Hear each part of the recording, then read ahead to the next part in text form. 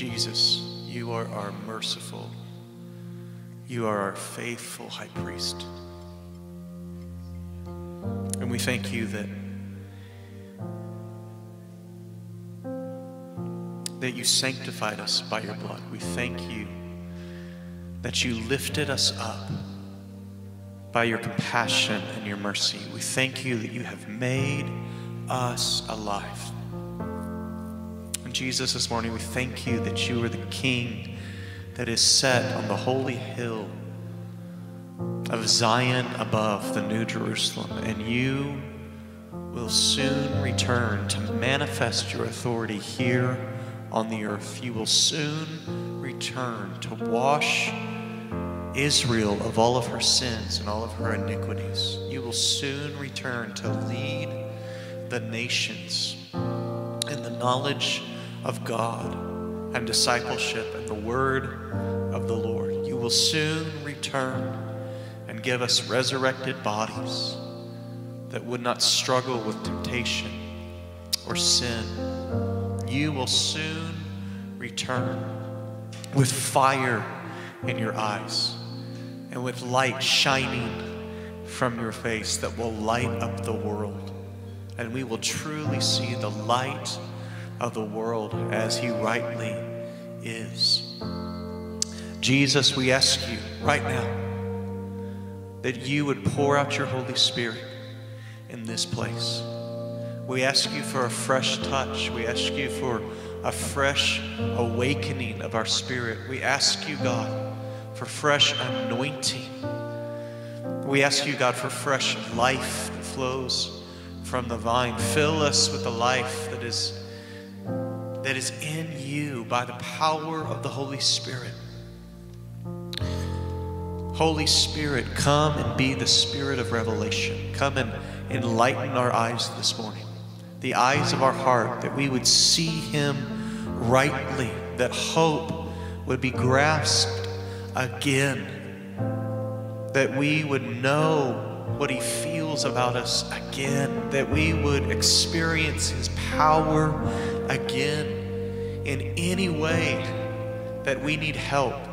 Jesus, you said that you came to help the offspring of Abraham, and you can rightly help because you lived as a man, tempted in every way, but did not give yourself to sin.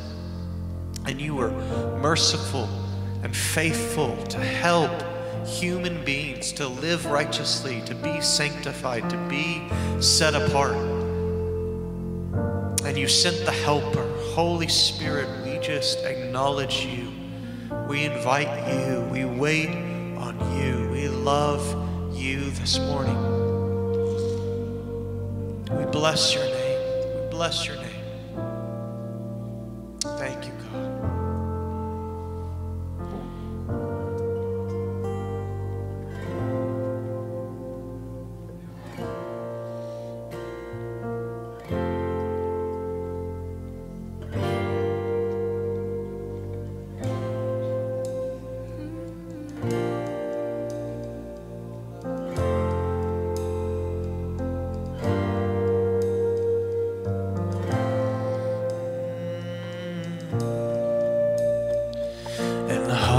The herald angels sing, glory to the newborn King.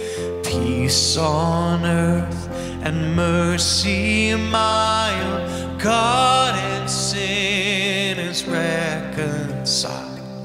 Joyful all ye nations rise, join the triumph of the skies, with angelic hosts proclaim, Christ is born in Bethlehem. Hark the herald angels sing, glory to the newborn King.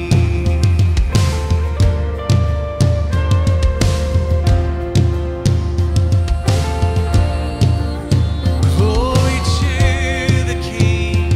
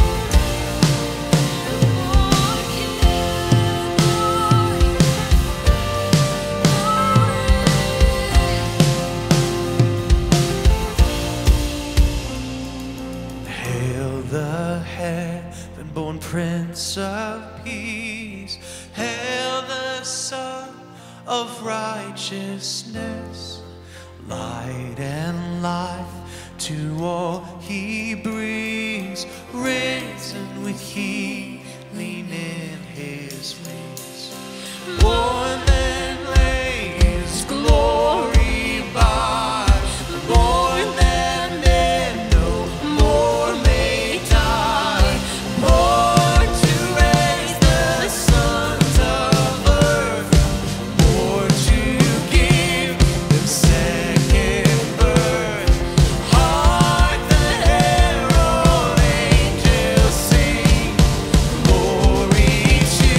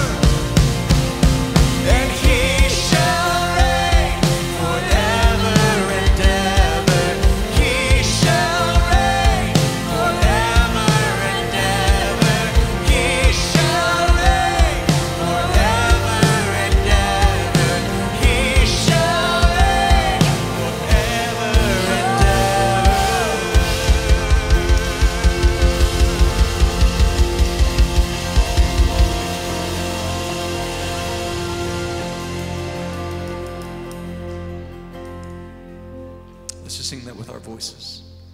And hark the herald angels sing, glory to the newborn King. Peace on earth and mercy mild, God and sinners reconcile.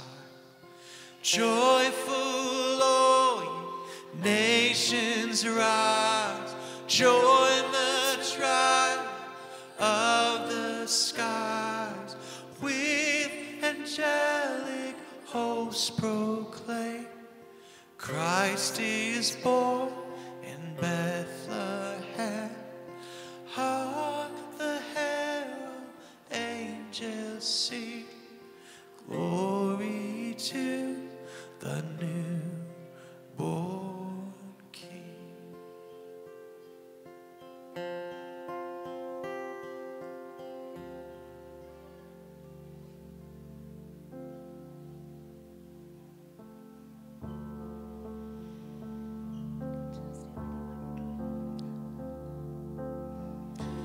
Lord, we thank you for what this song proclaims. We thank you for the incarnation. We thank you for the resurrection. We thank you for your ascension. And we thank you for your soon return. We thank you that because of your death, you've opened up a door that men no more should die, but to rule and reign with you forever. So we thank you for your mercy. We bless your name this morning. There's only one strong enough to save. There's only one who overcame the grave. There's only one who's worthy of all praise.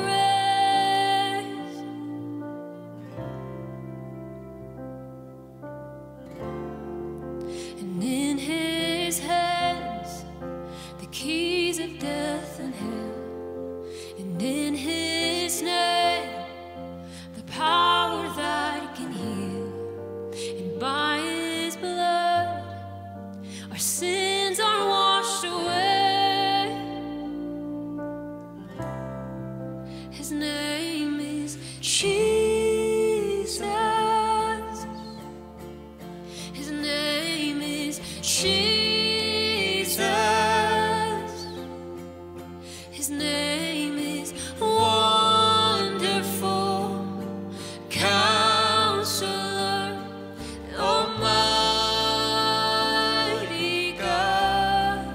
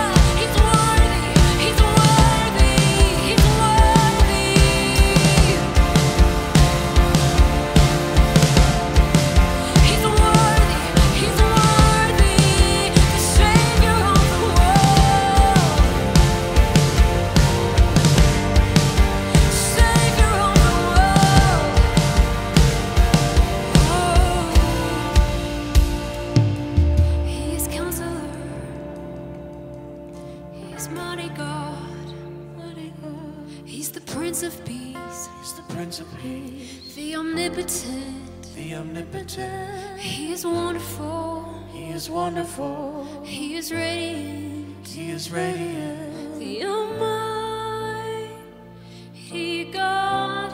He's Counselor, He is Counselor, He is Counselor. He is Mighty God, He is Mighty God. He's the Prince of Peace, He's the Prince of Peace, the omnipotent. the omnipotent. He is wonderful, He is wonderful. He is radiant, He is radiant, the Almighty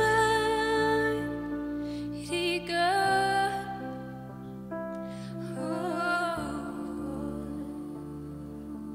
I just want to read that verse. This comes from Isaiah chapter 9. It's a very famous passage around Christmas time. I think even Andrew might preach from it a little bit this morning. But if you have your Bible and if you want to turn there just for a second, let's just read Isaiah chapter 9. It says in verse 1, "But there will be no gloom for her who was in anguish. In the former time he brought into contempt the land of Zebulun and the land of Naphtali. But in the latter days he has made glorious the way of the sea, the land beyond the Jordan, Galilee of the Gentiles." Now Matthew quotes this verse in Matthew 4 when Jesus began his earthly ministry in Capernaum. And it says this, verse 2, "The people who walked in darkness have seen a great light. Those who dwelt in a land of deep darkness, on them a light has shone." And skipping to verse 6, "For unto us a child is born, and unto us a son is given. And the government," that means the throne of David, the prophesied kingdom of David, "will rest upon his shoulders." And then the prophet Isaiah gives a human baby the names of God.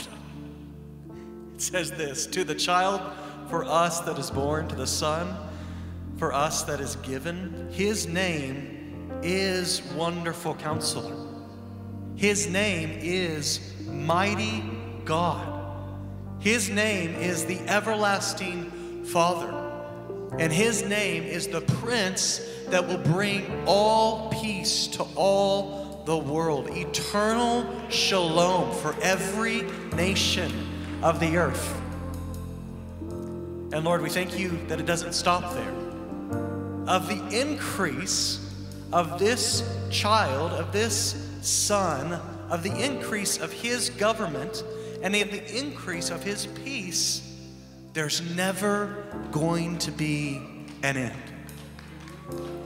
On the throne of David and over his kingdom, he will establish it and he will uphold it with justice and with righteousness from this time forth and forevermore. And then just as a stamp of eternal security that this verse is going to come about, the Lord says, "The zeal of the very Lord of hosts will accomplish everything we just read." Let's just stand to our feet. Lord, we thank you. You are the Son given. You are the light of the nations. For the nations walk in darkness, but you have invited them to walk in the light of your face. Lord, we thank you. And we agree with this testimony of Scripture. Your name is Wonderful Counselor. We lean into you today as the Wonderful Counselor. We lean into your name as the Mighty God. Lord, we ask you to release your might right now, even this morning. Release your power in our city. Release your power in our state. Release your power in our nation. You are the mighty God, and we ask for great deliverance with outstretched arm and with a mighty hand. You deliver your people. You came to abolish death. You came to destroy the evil one, and you came to deliver your people. Lord, we say you are the everlasting Father. Our Father in heaven, hallowed be your name. Your kingdom come, your will be done on earth as it is in heaven. And we say you are the Prince of Peace. Lord, we say let peace be multiplied in this season. Let shalom with God and with man be multiplied in this season. You are the one who brings peace. As Genesis 49 says, you are the Lion of the tribe of Judah, and you bring peace to all the nations. So we ask you to do this. Let's sing He is Counselor. He is Counselor. He is Counselor. He is Mighty God. He is Mighty God. He's the Prince of Peace. He's the Prince of Peace. The Omnipotent. The Omnipotent. He is wonderful. He is wonderful. He is radiant. He is radiant. Almighty God. He is Counselor. He is Counselor. He is Mighty God. He is Mighty God. He's the Prince of Peace. He's the Prince of Peace. The Omnipotent. The Omnipotent. He is wonderful. He is wonderful. He is radiant. He is radiant. Almighty God. His name is Jesus. His name is Jesus. His name is Wonderful Counselor. Almighty God. His name is Jesus. His name is Jesus. His name is Wonderful Counselor. The Almighty God. He is Counselor. He is Counselor. He is Mighty God. He is Mighty God. He's the Prince of Peace. He's the Prince of Peace. The Omnipotent. The Omnipotent. He is wonderful. He is wonderful. He is radiant. He is radiant. The Almighty God. He is Counselor. He is Counselor. He is Mighty God. He is Mighty God. He's the Prince of Peace. He's the Prince of Peace. The Omnipotent. The Omnipotent. He is wonderful. He is wonderful. He is radiant. He is radiant. The Almighty God.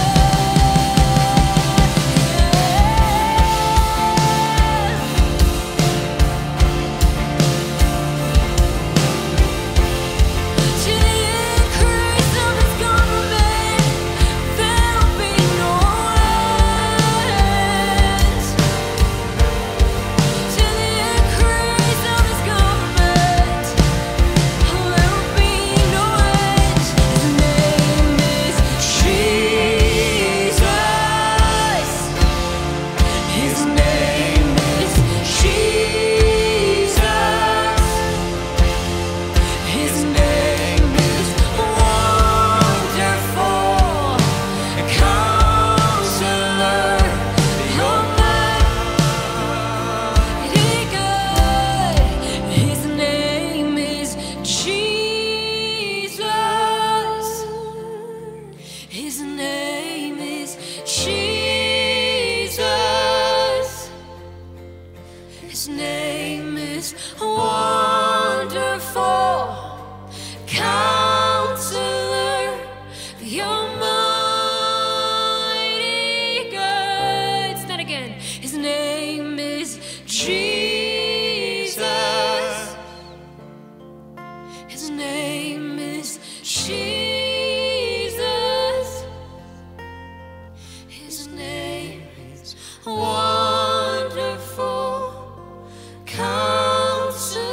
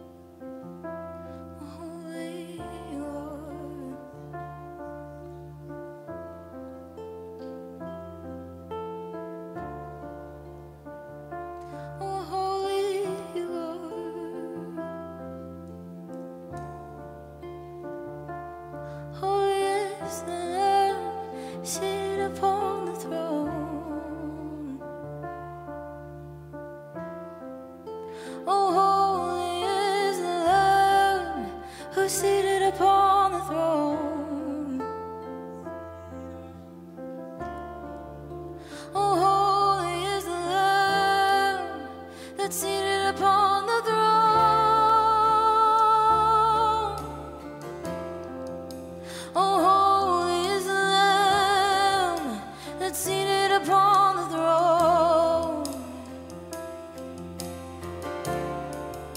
Oh, holy is the Lamb who's seated upon the throne.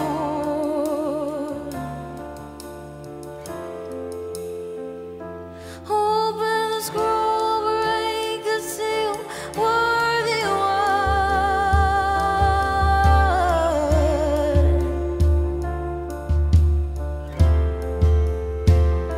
Open the scroll, break the seal, worthy one.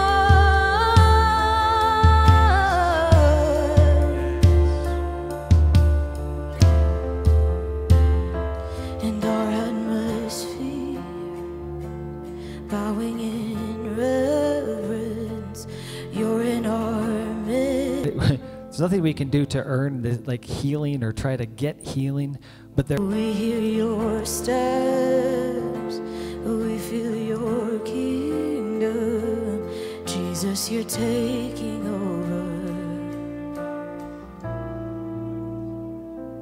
Treasures and crowns down at your feet.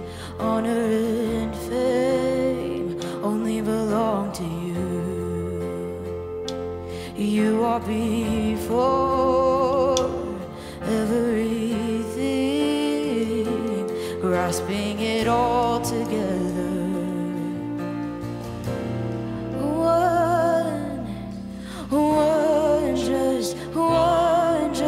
One found worthy, one just, one just, one just, one just, one just,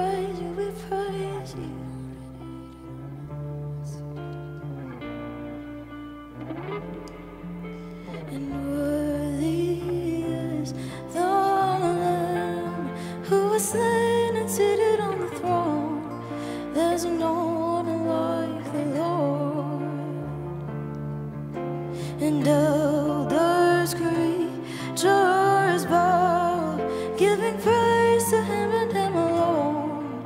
There's no one like the Lord. Sing worthy, worthy is the Lamb who was slain and seated on the throne. There's no one like the Lord.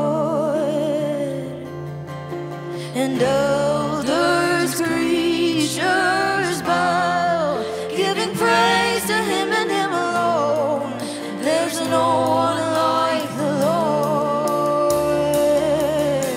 And worthy is the Lamb who was slain and seated on the throne. There's no one like the Lord.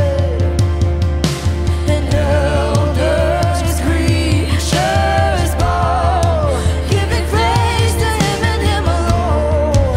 There's no one like the Lord. Sing worthy, worthy, worthy is the Lamb who was slain and seated on the throne. There's no one like the Lord. Elders, creatures bow, giving praise to Him and Him alone. There's no one like the Lord. And we crown You King of glory. We crown You King of glory. We crown You King of glory. We crown You King of glory. We crown You King of glory. We crown You King of glory. We crown You King of glory. We crown You King of glory. We crown You King of glory. We crown You King of glory. We crown You King of glory. We crown You King of glory. We crown You King of glory. We crown You King of glory. Worthy and worthy is the Lamb who was slain and seated on the throne. There's no one like the Lord. And elders, creatures bow, giving praise to Him and Him alone. There's no one like the Lord. Sing worthy and worthy is the Lamb who was slain and seated on the throne. There's no one like the Lord. And elders, creatures bow, giving praise to Him and Him alone. There's no one like the Lord. And worthy is the Lamb who was slain and seated on the throne. There's no one like the Lord. Elders, creatures bow, giving praise to Him and Him alone. There's no one like the Lord.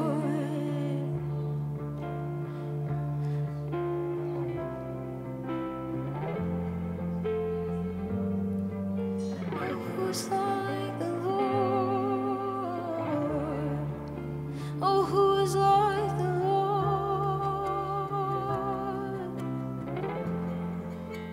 Oh, who is like the Lord?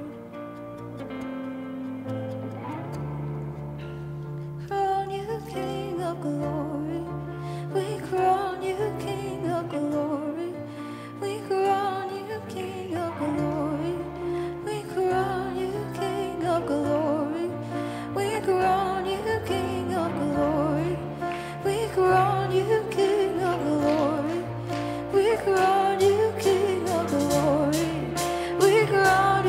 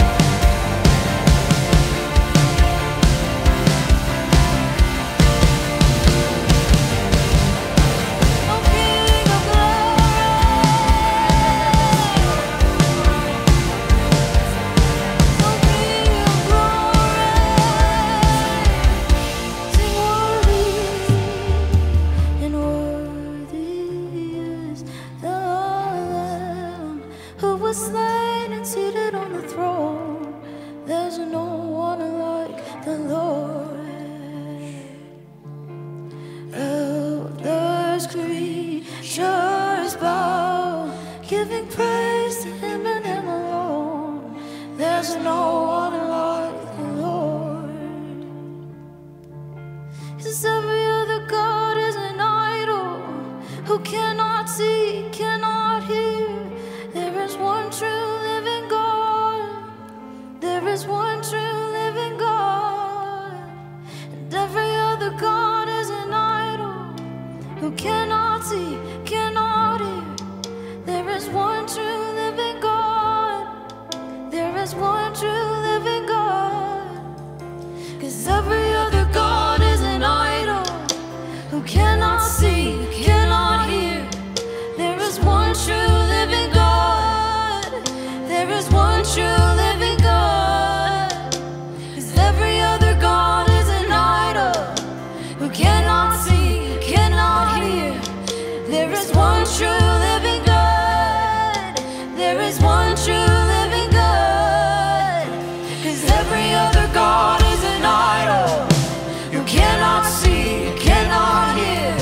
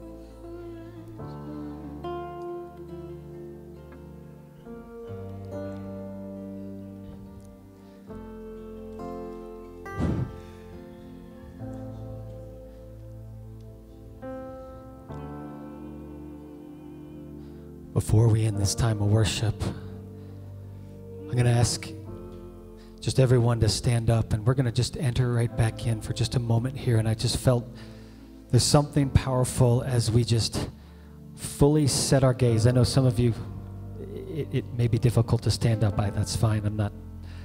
But if you can stand up, because I just feel there's an engagement right now into the presence of the Lord. We don't just worship for an hour just to kind of delay things. We worship to set our hearts upon Jesus, because as we behold him, there's something that shifts in us to become more like him.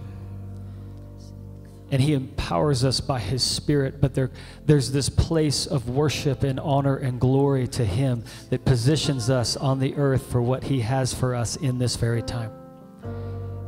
I want to read this. We were in this morning in the pre-service prayer. I'm going to read it from a translation that you might not have heard before.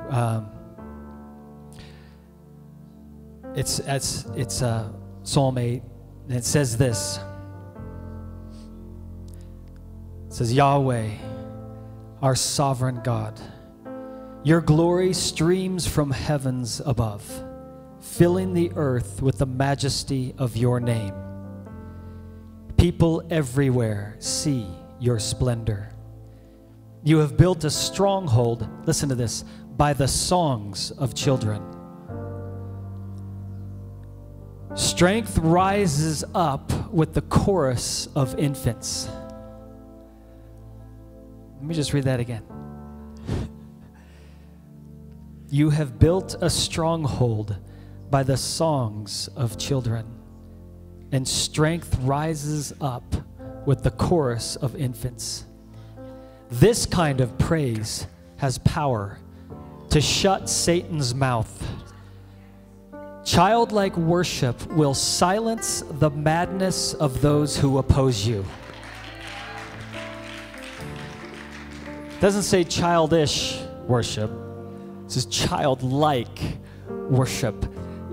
As we were worshiping, I don't know if you saw just some of the kids and some of the older kids up here just with flags, just worshiping. But there's something so precious. Jesus says this. He says, unless you become like a child, you cannot enter the kingdom of heaven. There's something about, sometimes we're caught up in the heaviness of life so much that we can't even just enter into the fullness of what he has. And it's like we're carrying all this stuff with us, and he just says, let it go and run into my arms and begin to worship me with that childlike worship. And it says this silences the madness. Anyone need the madness silenced right now? So I'm just going to read this part again. Sometimes you know why advertisements, it takes, they do it once, they do it again. You have to hear it a number of times before it kind of sinks in. But I'm going to read this part again. You have built a stronghold by the songs of children. Strength rises with the chorus of infants. This kind of praise has power to shut Satan's mouth. Childlike worship will silence the madness of those who oppose you. And then it says this, look at the splendor of your skies. Your creative genius glowing in the heavens. When I gaze at your moon and your stars mounted like jewels in their settings, I know you are the fascinating artist who fashioned it all. But I have to ask this question. Why would you bother with puny mortal man? It's a good question. This is God of the universe. He's the one who created all things, and he's why us? He says, or why do you care about human beings? Yet, says, what honor you have given to men and women, to mankind, is what he's saying. What honor you have given to mankind. created only a little lower than Elohim, crowned with glory and magnificence. You have delegated to us rulership over all that you have made, with everything under our authority, placing earth itself under the feet of your image bearers. The key is image bearers. How do we become image bearers? Is we behold him. It says when we behold him, when we worship him, when we look to him, it says we become like him. By the Holy Spirit, it's this from glory to glory. There is a transformation of our lives to look more like him, to becoming more like him. It's this place of pride being removed and that place of humility that we say, God, it's only in you. Jesus, it's only because of you. And so as we worship you, Lord, you set your spirit on the inside of us. You move us. You give us authority. You say you give us the keys to the kingdom. Everything under our authority, placing earth itself under the feet of your image bearers. All the created order and every living thing of the earth, sky, and sea, the wildest beasts, and all that move in the path of the sea, everything is in submission to Adam's sons. That would be us. Yahweh, our sovereign God, your glory streams from the heavens above, filling the earth with the majesty of your name, and people everywhere see your splendor. So I just want to go back into this song, and can we just worship God? Can we worship Jesus, the one who has come in the image of the invisible God, who we can actually see, the one who has revealed all things, who has become wisdom and power, who's become understanding for us, that without it, it was the mystery that has been revealed to the earth. Love, that no one understood even what love was until he came to the earth. He said, this is what love is, that Jesus Christ would come and give of his life. Lord, I thank you that you are revealed. You're revealing. You have revealed and you are revealing yourself through Christ by the Holy Spirit. It says the Holy Spirit now comes to reveal all things, to give us all things, that he reveals Christ in and through us by the power of the Holy Spirit. All through Scripture, we see the Holy Spirit actually reveals Jesus. And he does it through people. He does it through revealing the Word to us. But he puts his Spirit within us that we become the very image bearers of Christ. And it comes from, back to the grounding of this, it comes from that place of worship.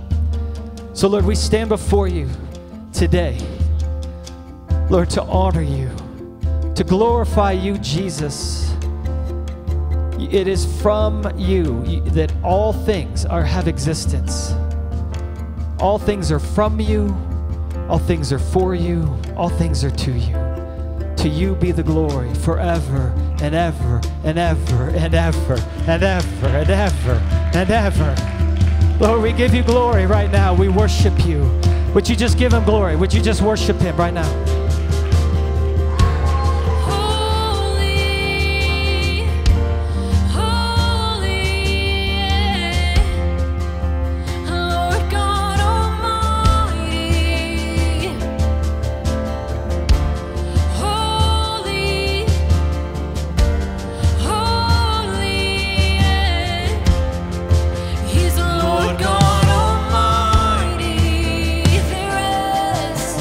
There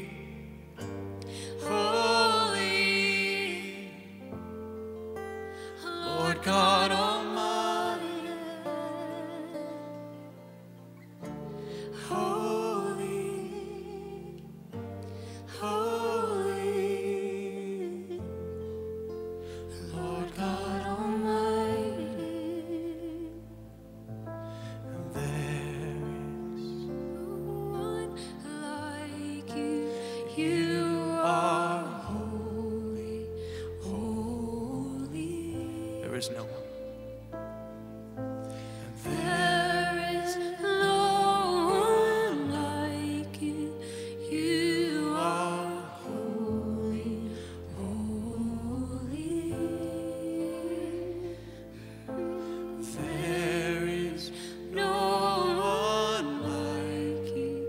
You are holy, holy. There is no one like you. You are holy.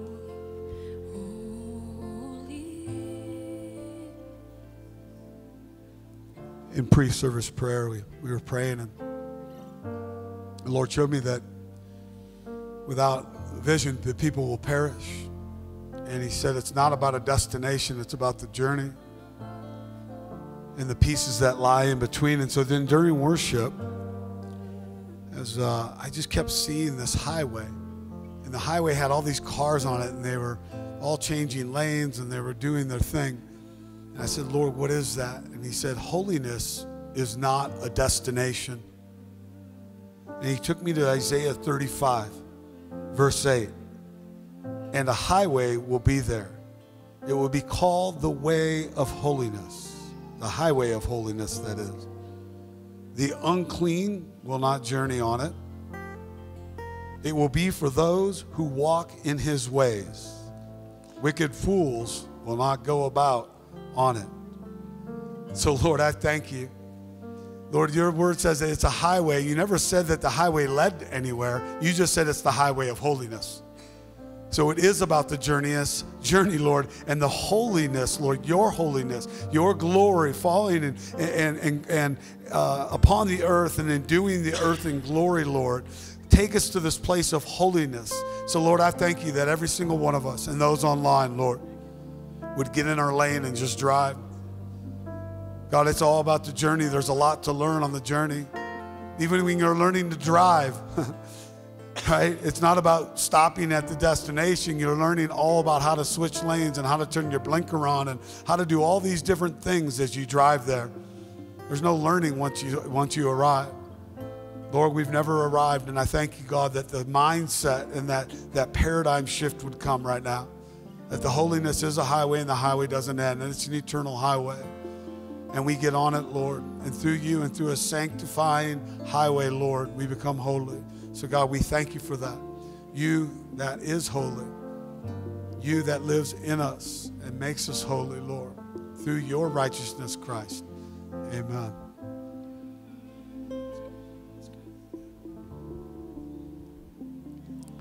Sure.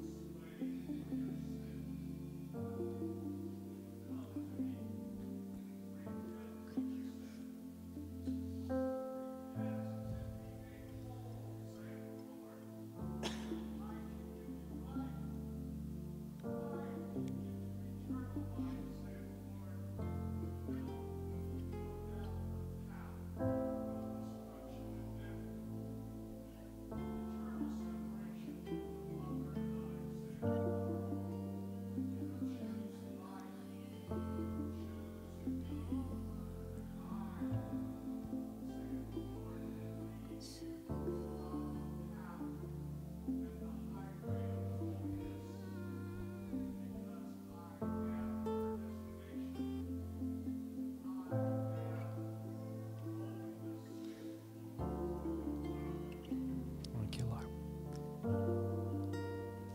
Yeah. Jesus, we just look to you. We thank you. You're the Lamb that was slain. That highway is Jesus. He is the highway. He says, I am the way, I am the truth, and I am the life. No one comes to the Father but by me. Jesus is the highway. He's the only way. He is Yahweh. He is the way. Lord, we just thank you. Thank you for what you're doing. Before we just transition, I just felt there's one thing I want to just release.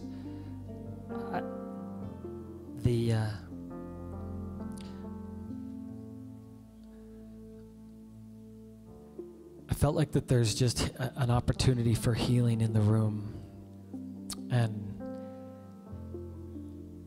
the beauty of Jesus is he comes to reveal himself in so many ways. And so if it's because of his love. And there's nothing that we can do to earn there's nothing we can do to earn the, like healing or try to get healing, but there is a part that we play. And if I just want you to see this and realize, like, sometimes we go, well, if he wants to heal, he'll heal. Well, I think there's so many people around the world that we see that there's not healing. Healing doesn't just like happen. It actually requires a partnership. It requires a connection between heaven and earth. And we are that connection. Now, without him, there is no healing. But the way I actually, my dad's used this before. Like, it's this, we're like battery cables. And if you ever try to jump a car that may be dead, if you just take a pair of battery cables, no matter how beautiful they look or whatever they are, if you hook battery cables up to a car, it is not going to start that car. The only way that's going to work is when you take the other end of the battery cables and you hook them up to a power source. And we are like battery cables. If we're not hooked up to the power source, we're worthless in the sense of you can't heal a flea. But as we connect to the power source, as we are ambassadors of Christ and image bearers of him, by the power of the Holy Spirit that moves in and through us, there is actually a release of power as we align with heaven and we bring heaven to earth, the very thing that Jesus tells us to pray. On earth as it is in heaven, your will be done. That comes through us as the image bearers of Christ, as the ones who are the ambassadors and the ones who are the ministers of reconciliation to the world around us. Yesterday, just a fun little story. We had the food bank, and there was a lady that came. She may be here, I don't know. I'm not going to embarrass her or anything, but she came in, and it was the first time here. And I got to share with her. There were some others with me, and we were just sharing Jesus, and her heart was stirred. She was in her car, and her heart was stirred, and she wanted that relationship with Jesus, and so we were going to just pray with her, and she was going to make that step, to take that step to say, Jesus, I'm going to declare you as my Lord and Savior. I'm giving up my life, that my life now is in you. And so we're about to do this. We're about to pray. And I just said, can I have your hand as we pray? And she started to give me her hand. And then she's like, oh, I can't give you that one. I'll give you this hand. And she gave me the other hand. And I said, well, what's wrong with your hand? She said, oh, I have really bad neuropathy in my hand. It's pain. There's a lot of pain. I can't grab anything, can't hold on to anything. And it's been this way for like 6 or 7 years. She's been to all the doctors. They said it's something she's going to have for the rest of her life. She's on these special medication for it, but it just makes her tired. And it doesn't actually take away the pain. It doesn't even fix the problem. It just like messes her up even more.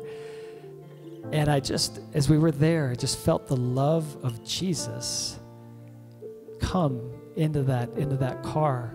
She didn't understand healing. She didn't know Jesus as healer. She'd never experienced healing. And so even as I said, we're going to pray for your hand, and Jesus is going to heal it. And it just didn't compute. And she's like, okay, that's fine. Like, you can pray. But had no understanding of what Jesus can actually do. And as we just began to pray in the car, all of a sudden she just stopped and she goes, what? She goes, what's happening? And she started to just move her hand around. She goes, what's happening? I don't understand what's happening right now. Like the pain is leaving, and all of a sudden, like part of my hand now, there's no pain, and I can move my fingers. And but it wasn't like, when we pray, it's like we kind of go, okay, yeah, it's starting, like the Lord's starting to heal. And she's like, I don't understand. How is this happening? What's happening right now? She had never not had this pain in the last 6 years. And I said, well, the Lord's not done. And we just, sometimes, we go, well, that was great. We prayed for that and good. But there's a pressing in to his goodness. There's a pressing into his love that we don't just stop when like, okay, we prayed once and we're good. No, we began to thank the Lord for what he was doing. And then we took it to the next level. We said, Lord, now finish the work. Finish what you've started. And she's like, well, I still feel it in my fingers, like in my two little fingers. It's still there. The pain's still there. And I said, well, we believe Jesus is the healer, the complete healer. He doesn't heal in part. And so we just kept praying and kept praying. And I don't know, maybe it was 5 minutes, 10, I don't know, somewhere in there. And she goes, it's all gone. All the pain's gone. There's nothing there. But she was so blown away, she had to remind us over and over, no, you don't understand, she would say. You don't understand. There's no pain in my hand. And she's just crying. And we're crying. There's something about seeing the power of God move in somebody's life, and they're moved by the Holy Spirit. And so we're all just crying. And we're seeing just God tenderly touch this woman and show her how much that he loves her. And she jumps out of the car and she just gives a big hug, and she's like, oh my gosh, thank you. And I'm like, well, I always want to be so cautious to go, yes, we play our small part, but Jesus is our healer. He gets the glory. He's the one. Without him, there is no healing. And so she right there, as we just stood in that parking lot, she gave her life to Jesus. And there's something that happens when you experience his love in a powerful way. And she's like, I feel so light. And she's like, and she just began to pray. I was giving her a simple prayer to pray, and she just like exploded it to a whole nother level. I'm like, she's going after it in a whole nother way. Why? Because she just experienced something that blew her mind. The love of Jesus to go, we're mortal man. Why do you love us? What are you doing that you would come down and you would actually touch us in the very place we are, in the moment that we're in, whatever struggle we're in, to say yes to this sweet woman who just needed a touch from the Lord and a healing. Here's the beauty of it.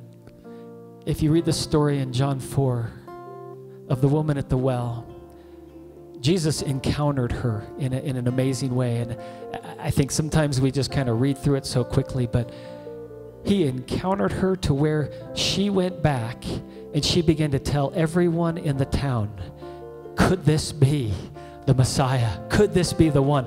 It's the one. And the whole town comes out to meet Jesus. She went back, she went home, and she texted someone in our church and said, I'm telling this testimony to everyone. She goes, I'm telling it to my kids. I'm telling it to my best friend. I'm telling it to my mom. She's telling this testimony about who this Jesus is that has just healed her from this neuropathy in her hand. And she said she was kneading dough, and she said like something that she couldn't do, like without a lot of pain and taking breaks. And she's like, and I took no breaks. There's no pain. Still no pain. And I think just blown away. I say this because this is the God that we serve. This is Jesus who loves us so much that we don't have to carry around the infirmities, the sicknesses, the things that in life, we actually come to him and he's the healer. He's the one that heals. He's the one that restores. He's the one that sets free. He's the one that gives us the fullness of life. And then it's for the purpose that we would then be those that share this good news with others, that tell the testimony. I'm like, here's a woman. She just gave her life to Jesus, and within just a couple hours, she shared the gospel with 4 people. There's something powerful about that. And I know that was just the first day, that this is going to go and be carried on. And let me tell you about this Jesus who healed me. She tried to go other directions. She tried to have she tried to get the healing in multiple different ways. It didn't work. Jesus was the healer. Here's the beauty. She had cried out to God 3 days before this and said, God, she was working with psychics, trying to get healing and doing whatever she could. She was searching, which is beautiful. I don't hold that against her in any way. But she cried out and she said, God, would you show me my destiny and my purpose? And 3 days later, she got to know her destiny and her purpose in life through Jesus. So I want to do this, and then we're gonna take an offering. We're gonna pray for you're healed right now. Wow. Okay, so we already have a healing right here in the hands. Was it in the hands? Okay, so hands totally healed? No pain? Pins and needles, all sorts of stuff, and it's gone. Everything's gone. Okay. The definition of when you say testimony, it means do it again. Do it again, Lord. So there's a power in the testimony. So what was just released and then released right here again, it kind of raises that faith level. Again, we don't just go, God, if you want to heal, you'll do it. No, there is a pressing in. There is an engaging with him. There is a tapping into heaven. There is a connection that has to be made. God has his power, but he uses us as the rusty battery cables. That's our part that we get to play. So here's what I want to do. If you need healing in any way, is everybody going to stand up? Whatever, we'll see. But if you need healing in any way, would you just stand up?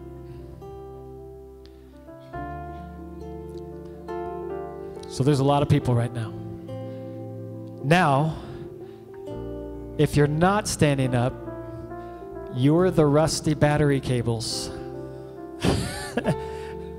And you're just going to lay hands on somebody else. And if you're standing next to someone, if you're already standing, you can lay hands on each other. But I want everyone to have a hand laid on them. There's something important about the laying on of hands. And some people think, well, it has to be a pastor. It does not have to be a pastor. We're all rusty battery cables. It just has to be Jesus. Jesus has to be in the middle of it. If he's the source, he's the power. So there's over here, would you someone jump back here and lay a hand on this lady right here?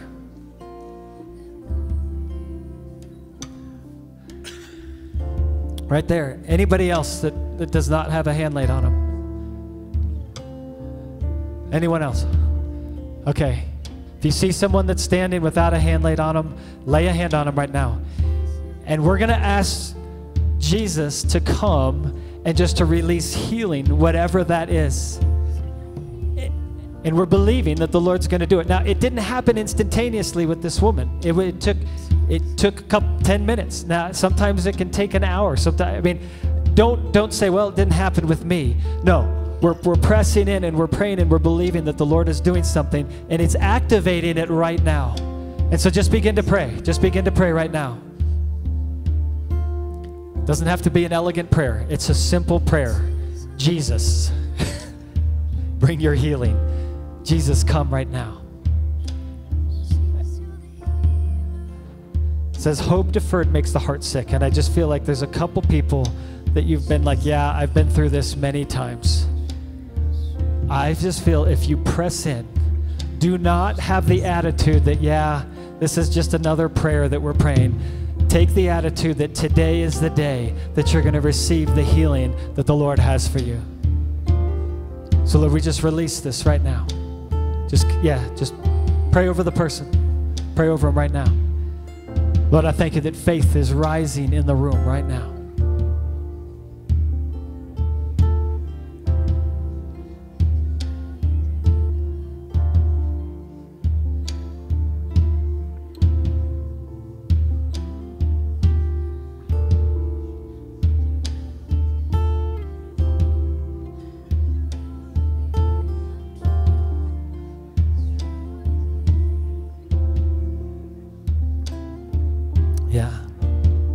Jesus, I thank you that there is healing right now in this room. Lord, we just say on earth as it is in heaven, we tap into your healing power right now in the name of Jesus. Thank you for your love. Thank you for an outpouring of your Spirit right now. Lord, that every person would be healed.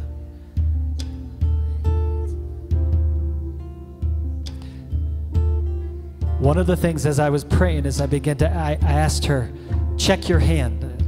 And she began to check her hand, and at first there wasn't anything, and then all of a sudden she's like, oh wait, nope, there's like things have changed, like the two fingers, like they're better now.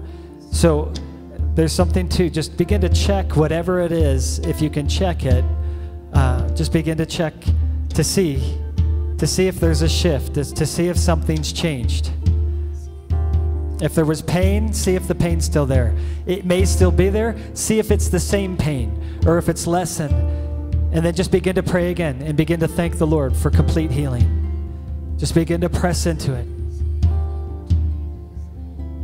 Thank you, Jesus.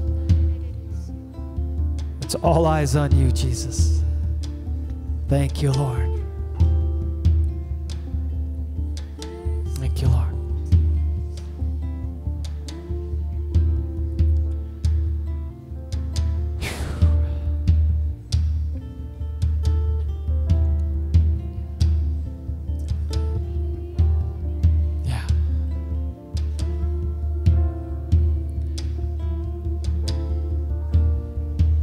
If you're checking and you've experienced, if you're seeing something that has shifted, it may not be even 100%, but that something is significantly better, that you're feeling like, okay, that's not how it was just 2 minutes ago.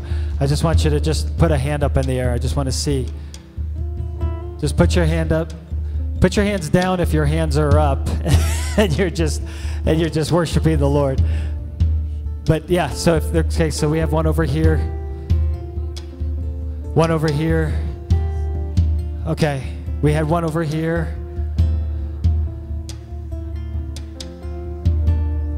Any other changes? Right here. One over here. Come on.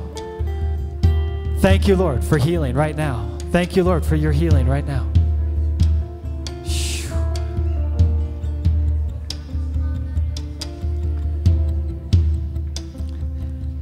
He's moving. He's healing. Lord, I thank you that people are receiving their healing all over the room right now. Thank you, Lord. Lord, I thank you for the back pain, the lower vertebrae that are being healed right now. Lord, I thank you for in the lower L5, L6, is that the lower? I don't know. But I just felt like L5, L6. Lord, I just thank you for healing right now. In the left leg, Lord, I just thank you for your healing right now from the pain, the limp that's now being healed. Lord, you're doing a work right now in this place. I thank you for hands being strengthened and healed right now in the name of Jesus. Thank you, Lord. Thank you for healing right here. She can walk. Thank you, Lord, for healing right now. Wow. Thank you, Jesus. He heals the lame. He heals the lame. Lord, I thank you for ears to hear right now in the name of Jesus. Lord, where there's been loss of hearing, I thank you for the restoring of hearing right now in Jesus' name. Restore in Jesus' name. Thank you, Lord. Thank you, Lord. Wow. All right, we're going to continue just to press in. We're going to move on with the service, but we're going to believe the Lord is going to heal every area that we're. It's like something just shifted in the atmosphere. Something just shifted in your life right now. So Jesus, we just give you thanks right now for healing. We thank you for what you've done. Yeah, just give the Lord a hand for the healing. We want to hear the testimonies. So I don't want to hear about it 6 months from now. Like, oh yeah, by the way, I got healed. Would you just let me know after the service, or let one of the pastors know, so we can share this. We can document it. We want to know what the Lord is doing. Yeah. Joshua, would you come up? Joshua Langman. And then, yes, I want to get my two brothers from Mongolia, if you guys can come up. We have some, yeah, would you guys just give these guys a hand? I'm going to totally butcher the names, but Bage and Santra. Yes. I just want you to hear quickly, these men are from Mongolia, and they're doing an amazing work right now in Mongolia.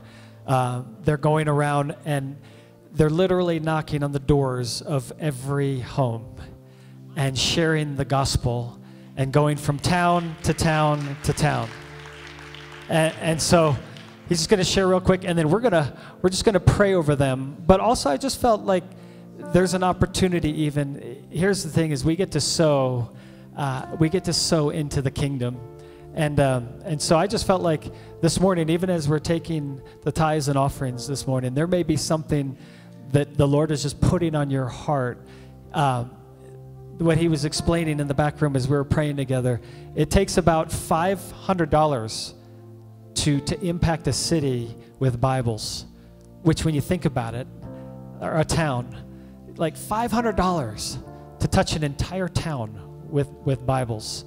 That is not much to touch the lives of so many people. And so I just felt if we want to just give into this, I think it's a great opportunity. Just met them today, just met them this morning, and they have a ministry called Bless Mongolia.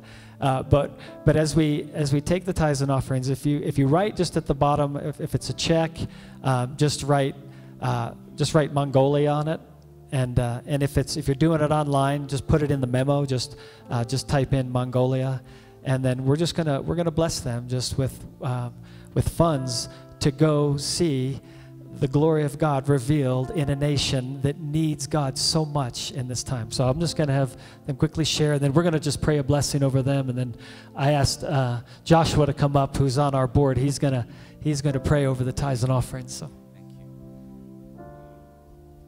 Hello, the Rock Church family, right? Yeah. So my name is Abagi, and I want my leader to introduce himself as well. Yeah, my name is Sansra. This time, Holy Spirit so touched my heart this morning. Thank you for your prayer. Thank you for Pastor doing this. So I was actually planning to read a passage when I found out I have an opportunity to share. But I didn't know what God was doing in the church, but I want to just read it quickly. So in the Gospel of Mark, chapter 16, right after Jesus was resurrected, he came to his 11 disciples, and he told his disciples, chapter 16, verse 15, and he said to them, "Go into all the world and preach the gospel to all creation. The one who has believed and has been baptized will be saved. But the one who has not believed will be condemned. These signs will accompany those who have believed in my name. They will cast out demons. They will speak with new tongues. They will pick up serpents, and if they drink any deadly poison, it will not harm them. They will lay hands on the sick, and they will recover. So then, when the Lord Jesus had spoken to them, he was received up into heaven and sat down at the right hand of God. And they went out. Who went out? Disciples. And they went out and preached everywhere, everywhere, while the Lord walked with them and confirmed the word by the signs that followed. Amen. Jesus, what they have started kingdom of God on earth. I'm so thankful these 12 disciples, they went. And they went everywhere. And I'm so thankful that the gospel came to Mongolia in 1990. Before 1990, there was 0 Christians in Mongolia because Mongolia was about 70-year-old communist nation. The borders were closed. Only one communist TV station, only one communist radio station. That's the only thing we have learned. But Mongolia opened in 1990. Missionaries started coming. Why? I believe they obeyed this command to go into every world and preach the gospel to every creation. Amen? And I'm a fruit of a missionary. Missionaries came and I heard the gospel and I was discipled by missionary. And YWAM young people who trained in YWAM training school, on their outreach, they went to Sansra's hometown. He was in the most northern west remote town, and he heard the gospel and his family became a believers. And then we both did discipleship training school with YWAM. Now we are full-time missionaries with Youth with a Mission in Mongolia. Gospel is being preached in Mongolia since 1990, and after 33 years, Mongolia is now about 1.4% Christian. But it's very small compared to 100%, right? God says, go and preach to every creature. So I just want to say, as a Mongolians, we're so thankful to be here. And I want to say thank you, Brother Bob and Sharon. And you know why? You know Angela Nevi? Do you know? She came to Mongolia as a missionary. Now she's serving with us in Mongolia. So we are so thankful that you already have someone from your church amongst us. So I want to say, Rock Church, thank you for sending a missionary to Mongolia. And so just to make a short story, God has spoken to YWAM Mongolia to reach every home with the Word of God, give a Bible as a gift, and proclaim the gospel. We have started the ministry in 2019. In the beginning, it was shocking. This morning I said, how do you reach every home in Mongolia? The question we had was, how do you eat an elephant? One bite at a time, right? So just like that, we felt like one town at a time, we're going to send outreach teams, knock on every door, and share the gospel and give them a Bible.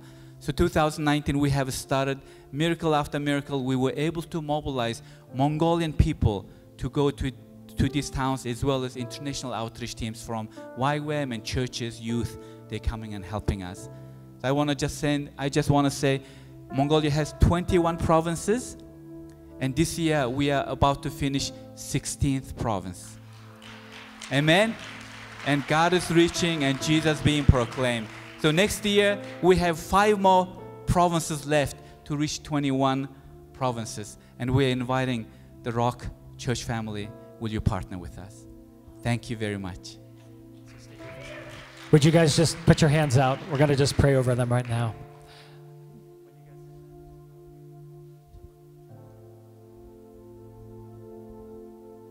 Okay, so in 2 days they're going to Texas right now. They actually have to leave right from here to go to Texas right now, and then in a couple days they're going to Mongolia again. So Lord, we just lift them up right now.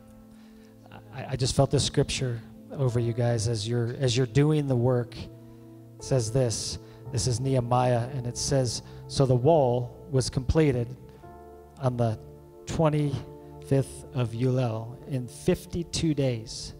It says, when all our enemies heard about this, all the surrounding nations were afraid, and they lost their confidence because they realized that this work had been done with the help of our God. Lord, I thank you that as they go back to Mongolia, and it seems like an extensive work, it seems like a lot of work to go into every home. But Lord, I thank you they play their small part. And then, Holy Spirit, I thank you, you play the big part. Lord, we pray for your empowering grace to come upon them, to accomplish things in ways that they could not do in and of themselves in their own abilities.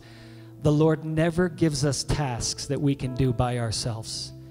He gives us tasks that are impossible to do by ourselves. But with God, all things are possible.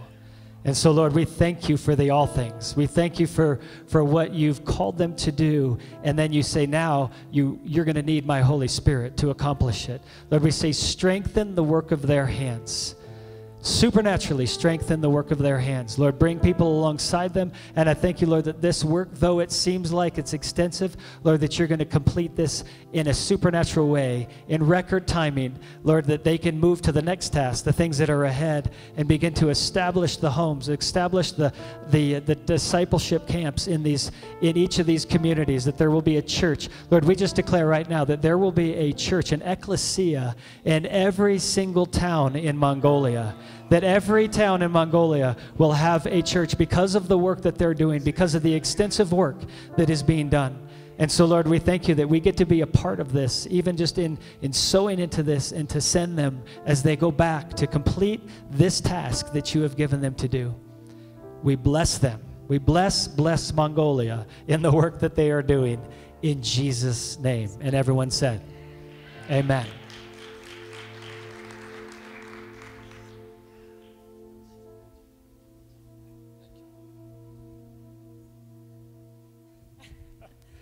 So I know this is totally impromptu, but yesterday God told me to get $500 out of the bank, and I thought it was for a friend. It's for you. Amen. There it is. There's one town right there. Joshua, would you just release a blessing? Praise you, God. Just so grateful thinking about this past year and the way that God has led many of us through the year. And we thank you, Lord. We thank you for your blessing. We thank you for how you've led us through tough times and led us through amazing times. And I just pray right now for your grace to just relax from our own works, rest from our own works, enter into your rest. Disconnect from the busyness and all of the demands, the buy this, buy that, do this, do that demands. Just invite you, body, to pull back into Holy Spirit and say, what, Holy Spirit, would you do right now? What would you have me do right now?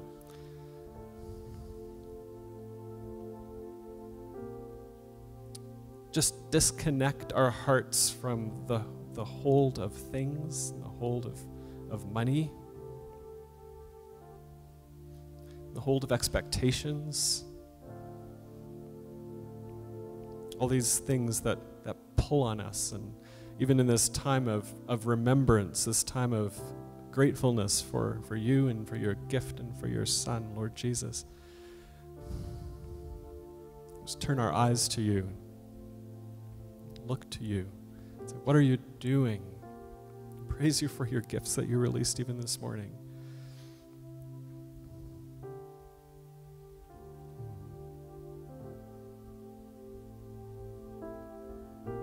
Let your blessing go forth from this place, God. Your blessing go forth to Mongolia. Your blessing go forth into our homes and into our families. May we be a blessing, and may we touch family members and those that we see here in the next few weeks. And I just pray for a rest and a peace and a confidence in you. The world may be at war, but we have peace in our hearts because of you. In this grace and in this peace, Father, we give. We say, what would you have me give? How can I release myself from the hold? And even now, as there's an opportunity to give, that we would just rejoice in that. Praise you, Lord. You are worthy. In Jesus' name, amen.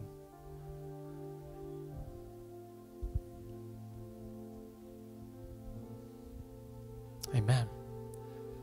Well, if you give Pastor Andrew a huge hand as he's going to come up and release the word.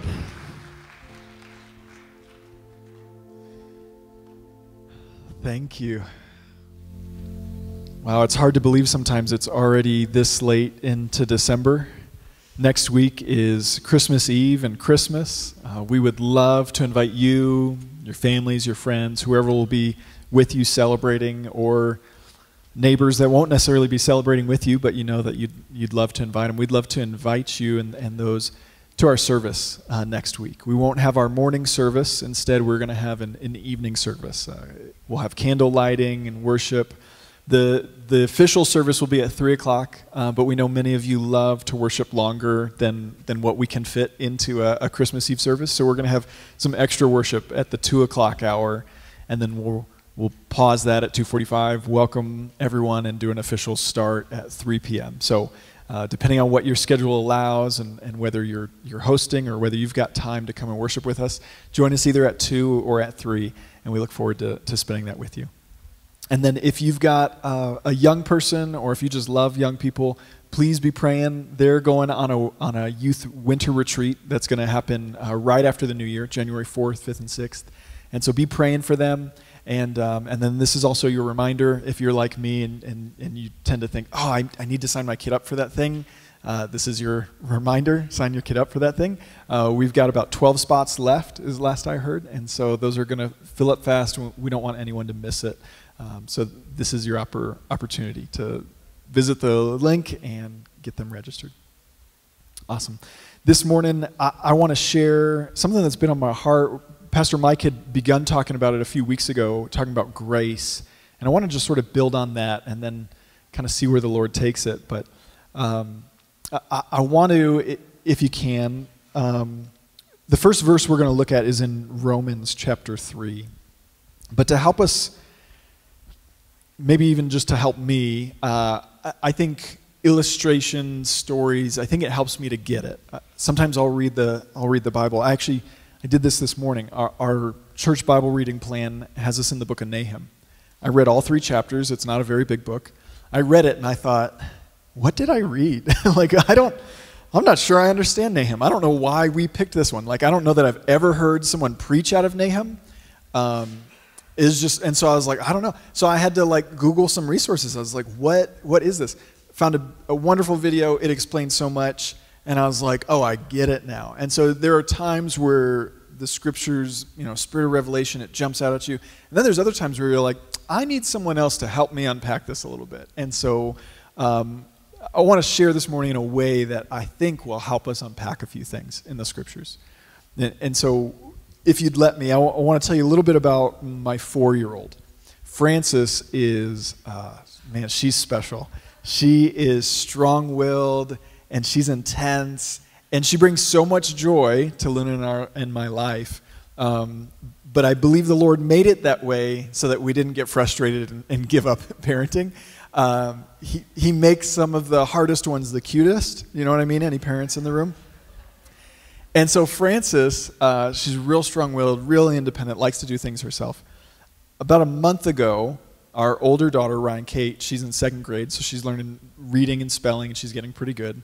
English is incredibly hard, so many rules. I had forgotten about them, because as you get older, you just sort of, well, this is the way we spell it, and I don't know, that's just how it is. But when you have a 1st and a 2nd grader, and you're having to re-articulate, okay, I know it does sound like it should be spelled that way, but it's not, you realize how many times you have to do that. So she's in that season of life. She's learning how to spell. She's doing really good. And Frances, our 4-year-old's in the preschool here at the church, which, side note, is fantastic. If you've got preschool age toddler kids, director Dr. Judy is doing a fantastic job with our little ones. And so she's learning letters, she's recognizing them and the sounds they make. And so Luna thought it'd be a great idea. Let's play a family game night and we'll break out Scrabble. And so we're really excited about it. So I talked with Frances. I said, Frances, I would love for you to be on my team to play Scrabble with us. Now, I want to remind you, like, just stressing these points. She's 4. She can't spell. She's only learning how to recognize letters and the sounds they make. So she's not going to be able to play Scrabble by any means. I know that. RK knows that. Luna knows that. Frances, I'm not sure if she knows that or not. She's so strong-willed, confident, and independent that I think she thinks I can do anything these other bigger people can do. And so I said, hey, I'd love for you to be on my team. We're going to have a lot of fun playing a game tonight. And she said, no, Dad, I want to do it on my own. I said, okay, I think it'd be better if you were on my team. And in my head, I'm picturing, like, RK can spell, Luna can spell, I can spell. But with Frances, I'm just going to have to be like, hey, can you grab the C and put it here? And she's going to recognize, okay, I know what a C is. And that's how I'm picturing our involvement in the family game night's going to go. But strong-willed and independent and beautiful and fun, but she's convinced, no, I can do this. I'll play on my own team. I was like, okay. And so in that moment, I wasn't really sure, like, as a dad, is it better to, like, just, like, steamroller and be like, no, you have to be on my team, because that seems like that's going to end an argument, or to let her try to spell things and get really frustrated and also end in an argument. And so I thought, I'm between a rock and a hard place. Let's just see how this plays out. But sure enough, we get into it. Luna's spelling, Ryan Kate is spelling, I'm spelling, then it gets to Frances's turn, and it's like, all right, what word do you want to spell? And she's like, I don't know, she says something like, I want to spell dog. And it's like, you don't have any of those letters. Like, you can't do that. That's not how this game works. And so game night, like, it took a turn, and it didn't end well, and we were like, you know what? It's 7, let's all just put on our pajamas and go to bed early. Like, we're exhausted from fighting with you, you're exhausted from not getting what you wanted. This thing that I thought was going to be a lot of fun took a terrible turn. And what I was seeing in those moments was that there are a lot of times where God calls us to something that is impossible for us to do. He says, hey, Andrew, I want you to play this game with me. And I say, okay, God, I'd love to play that game with you, but I want to play on a different team. Like, I want to be my own independent team. And he says, I don't think that's a good idea. And I say, no, it's cool. You do your thing and I'll do my thing, and we'll do it, and it'll be kind of together. We're at the dining table, we're sitting together in the kitchen, but I want to do it myself. And God says, you really can't do it yourself. I love you, but this is impossible for you. And so let's take a look at some of these verses. First I want to show you, I made a beautiful chart, very scientific. Jaden, just throw that up for him. Let's show him. There's this bar, I'm calling it the grace gap.